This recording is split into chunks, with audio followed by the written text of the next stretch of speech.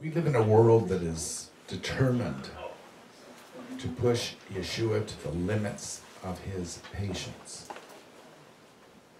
And that level of sin, rebellion, mockery is close to hitting the boundary points which were established before man was created. You know, he only took so much out of the Israelites when he took them out of Israel, or out of Egypt, and was bringing them to the land of Israel. They tested him 10 times, and he says, that's it. You're dying here. Like you wanted, you're dying here. Well, the world has done the same thing. As it was in the days of Noah, so it is now at the end of this age. See, in Genesis 6, verse 5, then Yeshua examined mankind's heart and saw that wickedness, selfishness, and the quest for pleasure totally occupied the heart of man. And that's exactly what we have now. And man became defiant, rebellious, and this defiance and rebellion was so great on the earth that Yeshua had to step in and put an end to mankind because they wouldn't repent.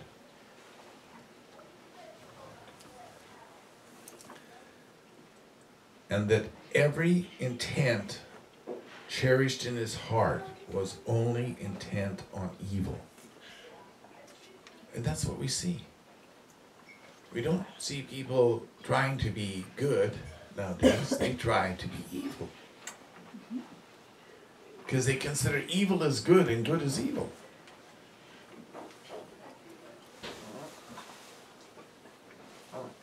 That's similar to what was said. I think it's in Isaiah. But Isaiah 5. Isaiah 5.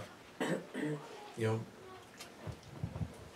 when you have this quest for evil as though it's your guide in life, there's only one thing that can be done to help you. Eliminate you. That's all that can be done. Here Yeshua sees the evil and prepares to curse mankind and cleanse the earth.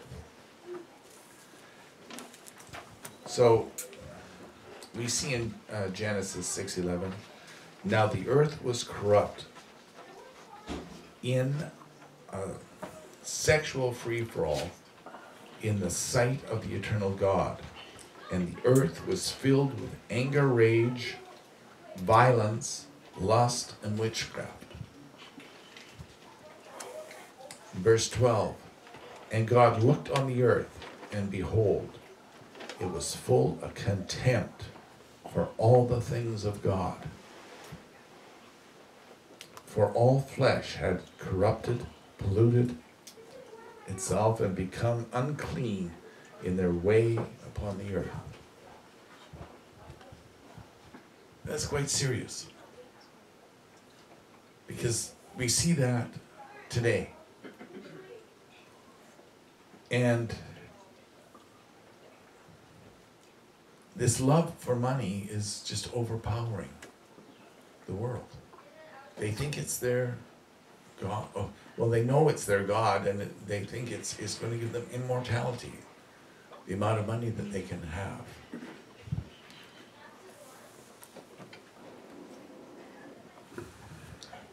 Mankind had become a death curse to the earth and upon the earth.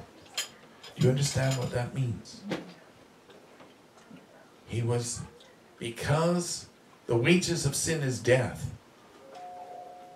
If God didn't wipe out mankind, the whole earth would have to die, been totally destroyed out of existence. But he had plans for the earth, and Satan knew it, and so he's got to do things in a way that... Now, he said that all flesh that breathes air on the earth would have to die. Thus, a judgment comes that cannot be stopped. Once Yeshua has spoken it into existence, it cannot be stopped. It must come to pass.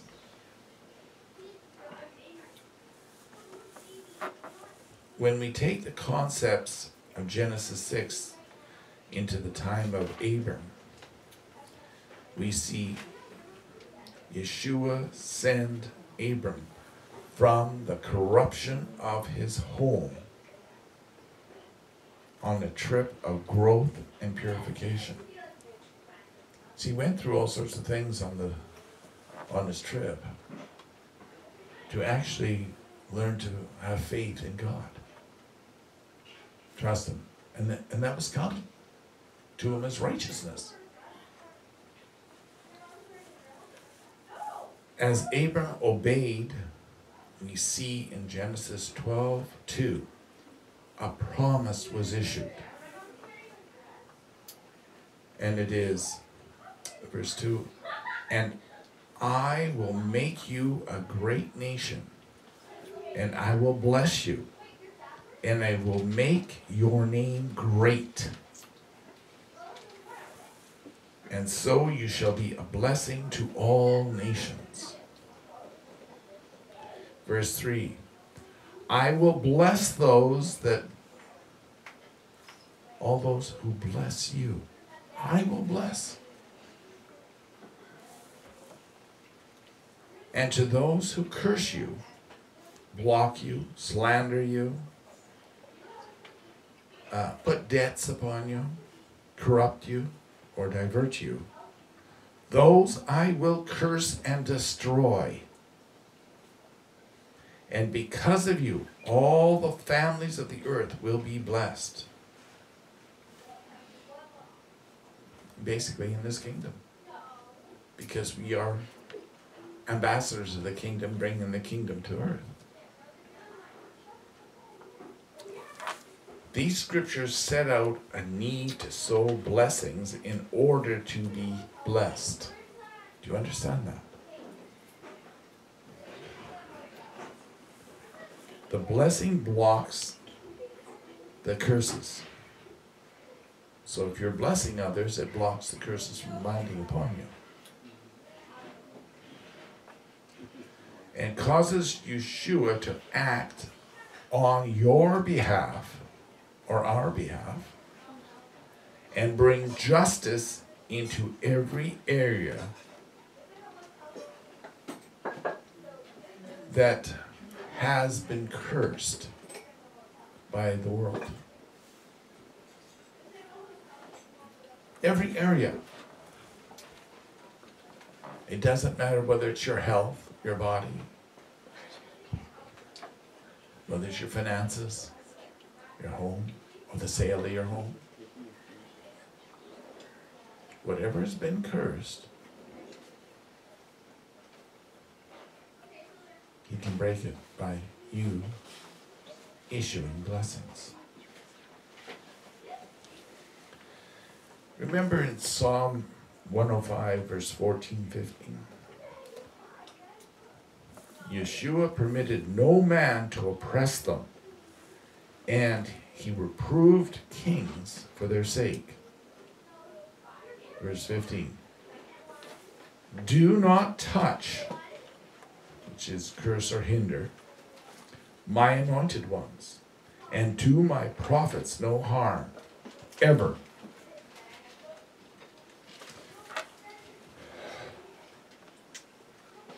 Now, this is our promise of action by Yeshua as defender, as restorer,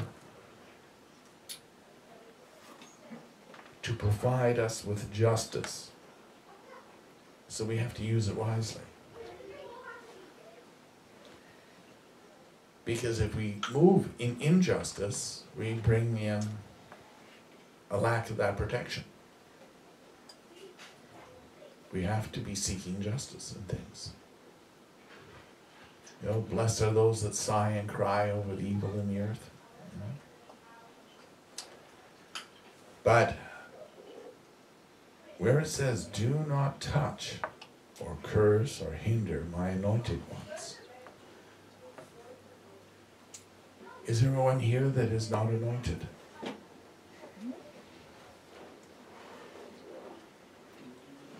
So if there is an enemy that rises up against you, preventing something from happening to your favor, preventing you from walking, he is cursed because he's doing you harm. Even if somebody speaks words against you, like speaks out curses or condemnation or innuendos and all that sort of stuff, they come under that curse from God. What they sow, they're going to reap 100-fold. You cannot raise your hand against the anointed. Even if you don't like the current administration in his assemblies, you don't speak against it. You bless them, but you don't speak against them. Because as soon as you speak against them, that curse lands on you. Whatever you do on that nature comes upon you. And David knew that was Saul, right? What's this? David knew that was Saul. He didn't curse them. He didn't, yeah, He was because he was the anointed. Yeah. Yes. And he kept him in that position. Yeah. He would not touch the anointed. Yeah. And even when he just cut a hem off a garment, a little patch off the garment, he immediately apologized for that and asked forgiveness. Because he knew that a curse would come upon him for doing that. But then it says, and do my prophets no harm, ever. Now, in today's world, they think it's a cool thing to go condemning prophets. Whether of God or of Satan, they will think it's a real cool thing to speak out against them, to raise their voice, to heckle them, to things, you know, like make them discouraged from doing the work. But he specifically says, do my prophets no harm. Every time there's a condemnation or an accusation or an innuendo or an undermining, you're doing harm. It will block your blessings from manifesting.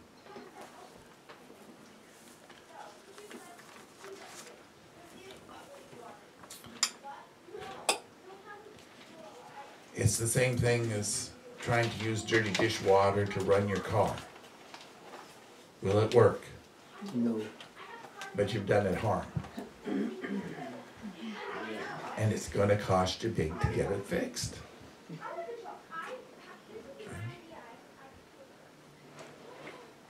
So what do we get in the summary of Genesis 12:2-3? The curses from the world are set to bring blockage. And all blockages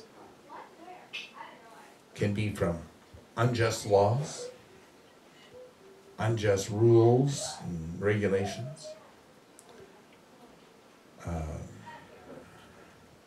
from governments, agencies, commissions, judges, associations, police, insurance companies, banks.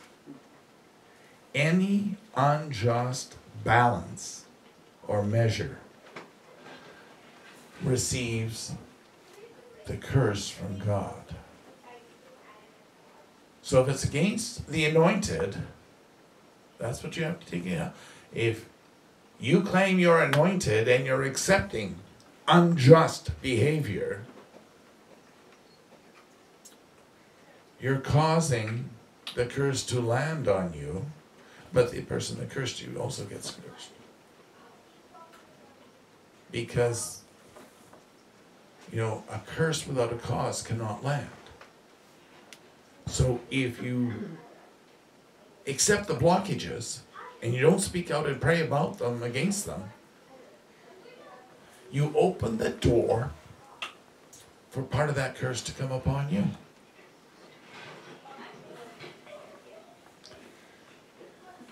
Point number 2 is slander. Whoever speaks out false charges, discredits you, works with unjust charges or innuendos, condemns you for following Yeshua, they are all cursed. So, what do we have here? You know, I hear a lot of whining, well, you didn't take my call, or you weren't there for my call. Maybe I was in prayer. So soon as you have done that, you bring a curse on yourself from God.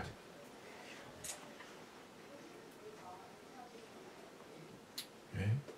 If you're taking away from my communication with God, you're not only putting a blockage, but as soon as you complain about it, you're putting an additional curse on it, on yourself. Sounds like a way to go. 3 is to put debts or cause debt to come upon you. Now, these debts can be a marriage debt. You marry somebody that has a lot of debt and you don't find out till after. Or you get divorced and you end up with carrying a big debt because of the marriage. It can be tax debts that you didn't know about.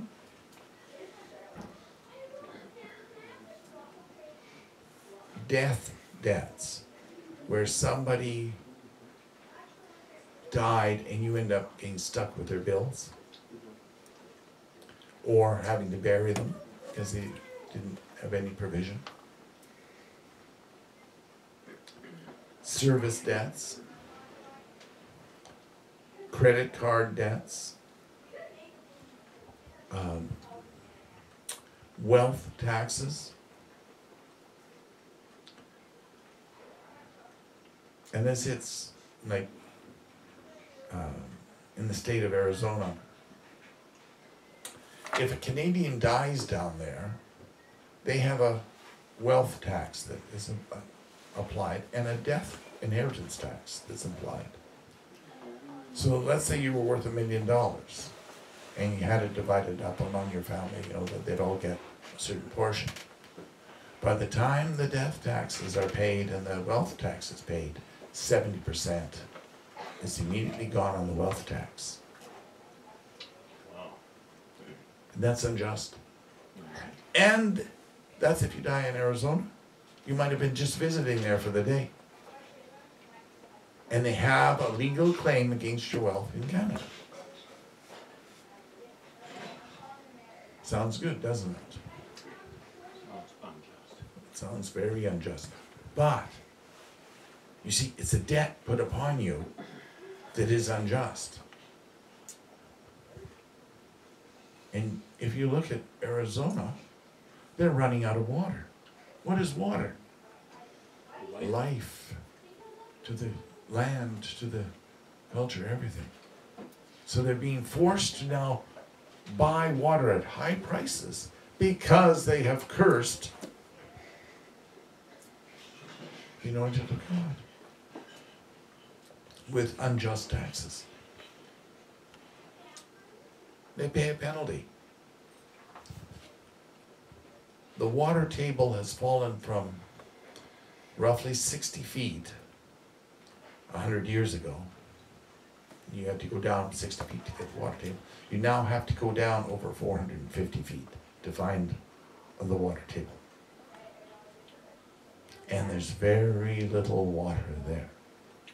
Some of the wells, they're having to go down 3, 4, 5,000 feet because there's layers in which there's just really, really salty brine. And you can't drink salty brine water. Anyone notice that?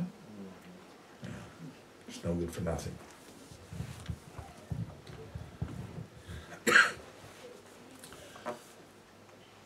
Betrayal, number 4.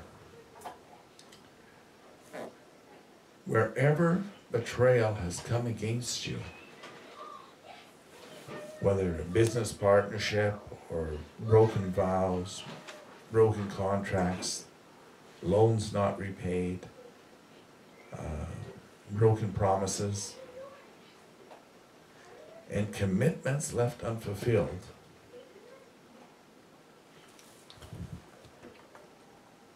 all receive the curse from God. Okay? Because they're unjust. Okay?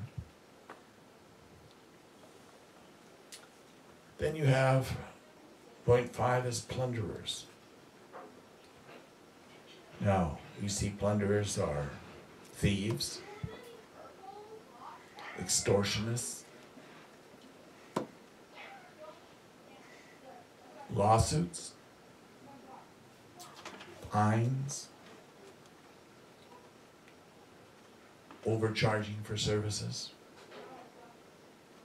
or double billing. We also see saboteurs are involved here. When somebody sabotages your property, that's a plunderer doing so.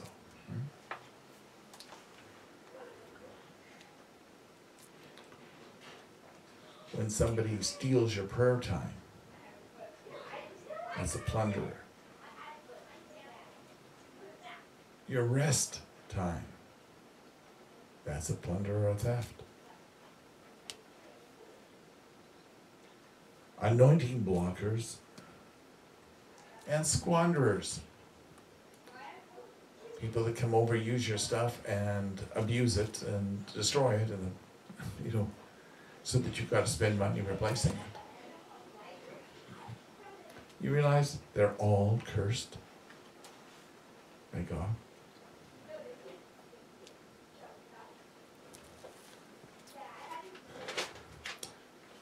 Six is those that seek to destroy you. Now, it could be words of discouragement, despair. Despairing words wear you down fast. Words of doubt. Well, God's not going to do anything for you. Okay. You walk by so-and-so's house, that means you're guilty of something. God's going to get you for that.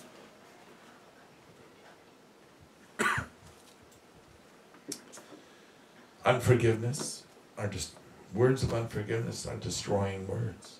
Self-destructive as well as destroying the party that you're not forgiving.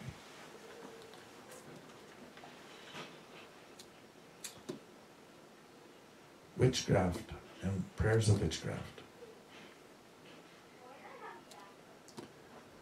You also have wrong prayers. Wrong prayers are when you want to consume something against your lust, or you want to consume a person over your lust. Different forms of abuse.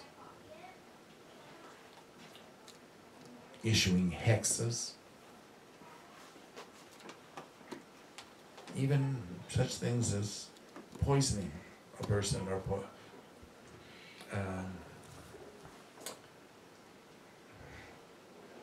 knowing something is not good to be eaten because it has so much chemical in it that, and you come and bring it for everybody to consume. Right? Corrupted foods. Well, it just had a little bit of pork in it.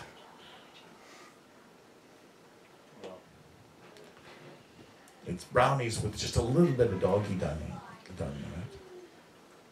It adds to the flavor,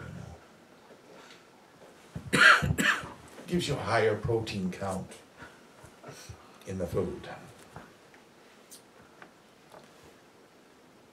Gifts of unclean or cursed material.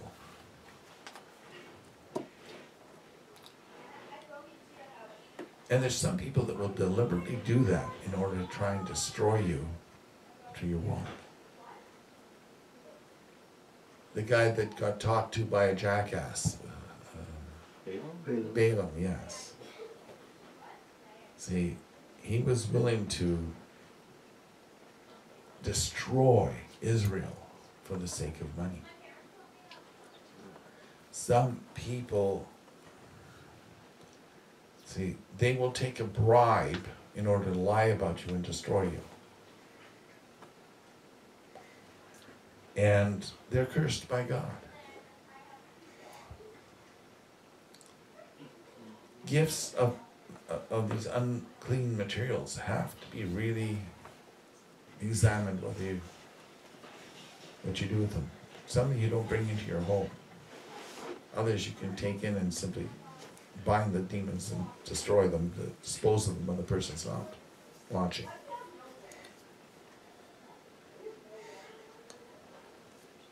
Sexual abominations.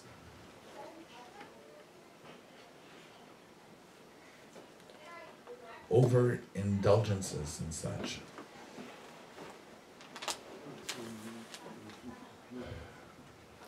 A person invites you out to watch the game and then tries to get you drunk.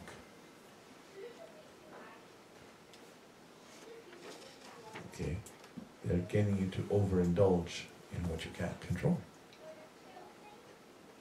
They're cursed. When you go to get somebody drunk, you're seducing them away from God. You're not trying to prosper them, you're trying to break them.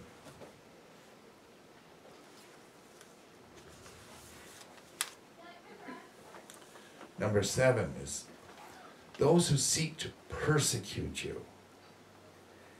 Any action that causes you to be in unforgiveness, anger, rage, to lose your peace or joy or hope or desire for the work, anything that diverts you from the kingdom work is part of persecution.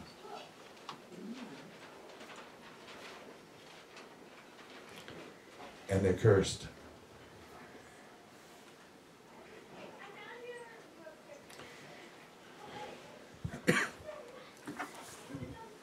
Sometimes there can be progressive demands put on you. And it makes you angry. Because you can feel that this is wrong. You may not know why.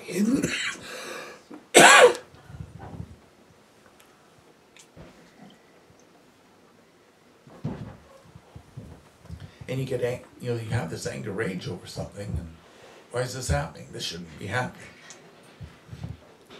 Well, that's still part of persecution.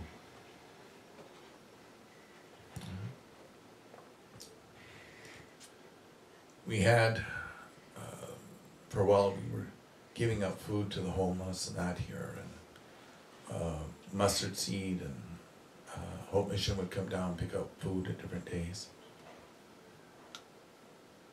And then we found out they were cursing us because we didn't deliver it to them. So we stopped picking it up and having it available for them. And then they cursed us some more. We had abandoned them.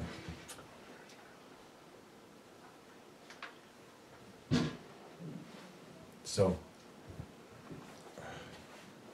there's other times People we've brought food in and kept it frozen, and it's been picked up. And then they turn around and call the health department on us. And they couldn't figure out why we're not supplying food to them anymore.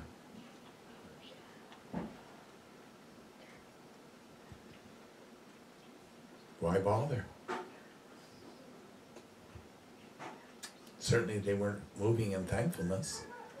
At least if it was no way I could understand that kind of thankfulness.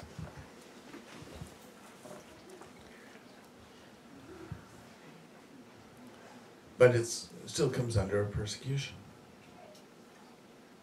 And they suffer the consequences.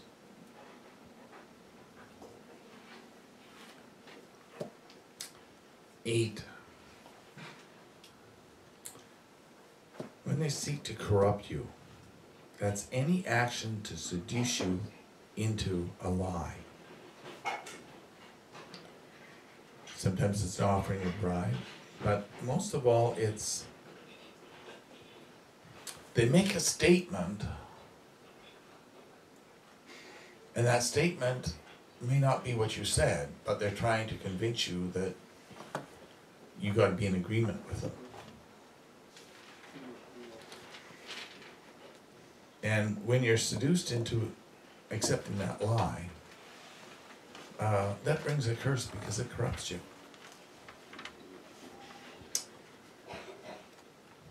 When people make false claims against you,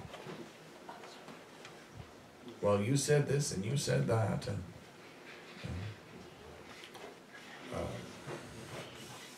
we had a person here that she strongly believed that we promised her that if she moved to Manitoba, we'd pay her move and buy her a farm and cattle and all this other stuff for that farm. We never made that promise. It's not in our commission organization to do that. So we wouldn't do it. But they thought for sure that the demon that they were listening to was assuring them that we had.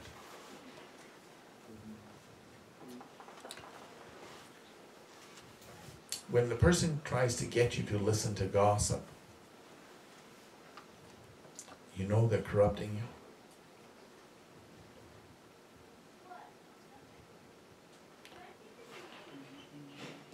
You know, we're supposed to dwell on what's good and what's right,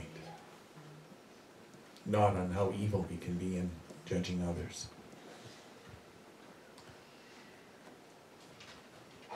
As I mentioned earlier, corruption is taking a bribe, upsetting the balances, upsetting justice for a bribe.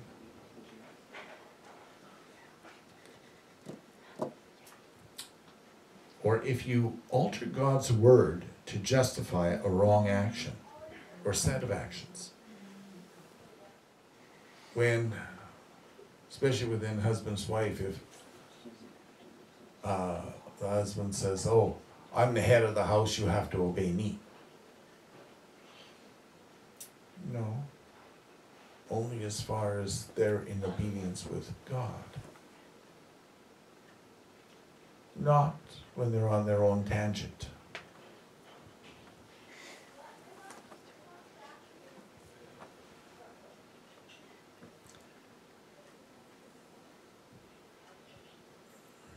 You know, there's other things where people will quote the Bible at their mates or at their children. And it's done not out of love, it's done to justify their wrong actions. So that they don't get accused for what they're actually doing or have to take responsibility for what they're actually doing. They accuse someone else. And they use the Bible to do it. And it backlashes on them very severely.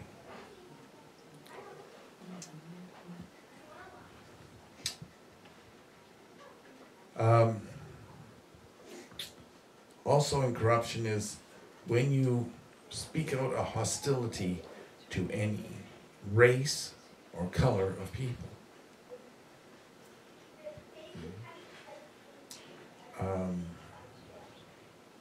Like, for many years, the Baptists believed that those of the black color had no soul. Total lie. Because their body wouldn't function without a soul.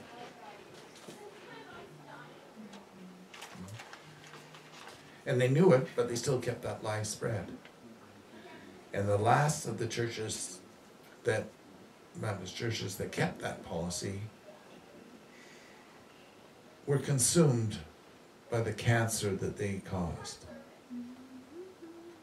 In vast die-outs, out of 300, you may have got 280 died within a year of cancer, stuff like that. But they had their recompense for that false belief. And they were trying to quote it as though it was the Word of God. It wasn't. Number 9 is divertio. Now, a person can be diverting you by having false emergency claims, false needs, forcing you to look for or at a false set of gods. Well, it's okay if you just come over for a Christmas dinner. We won't wish you Merry Christmas, but we got gifts for you anyway.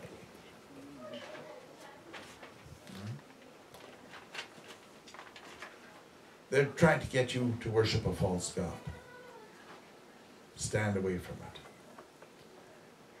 You not only bring a curse on them by doing so, but you bring a curse upon yourself.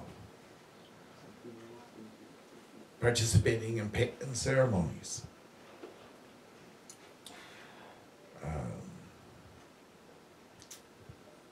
Also lustful ceremonies. Pagan feast days. Relying on your self-strength. Well, you should be able to do that. You're strong enough. You should be able to do this. You should do that. But that doesn't mean God told you to do it. Or He wants you to be involved with it. Moving for self-protection to the hurt of another. And to justify bitterness or offense. If you're bitter and you're accusing somebody else for being the cause of your bitterness, you bring a curse. If you're taking offense at what they're doing,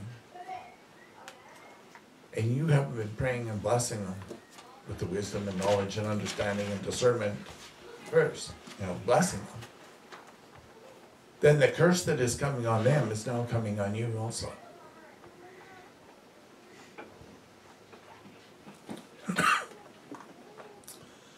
And number 10 is to rely on idleness, procrastination, or slumber for answers instead of Yeshua.